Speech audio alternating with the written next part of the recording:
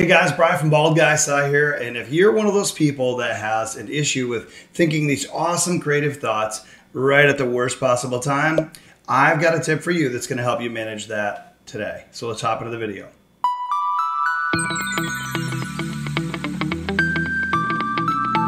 Okay guys, so there's two caveats to today's 60-second EdTech tip, and that is that one, it's not really an EdTech tip, it's just a tech tip that's going to help you with your life, whether you're a teacher or not. So the second thing is that it's for Mac users. So if you have a Mac computer, if you have an iPhone, if you have an Apple Watch, it's going to work on any and all those devices, and they're going to talk to each other. It's not free, it costs $5, and we're going to get into it right now. So let's get our 60 seconds.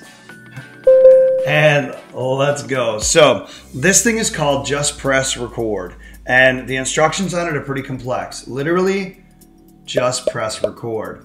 So once you just press record, what's going to happen is it's going to record what you say, and it's going to transcribe it so that you can use it in another app or application. So I've got it here on my phone, I've got it on my desktop, I've got it on my Apple Watch, and basically just open it up, and here are the instructions one more time for those of you in the back row. Just press record. I went into the classroom and I had a thought for this video because this app is so useful.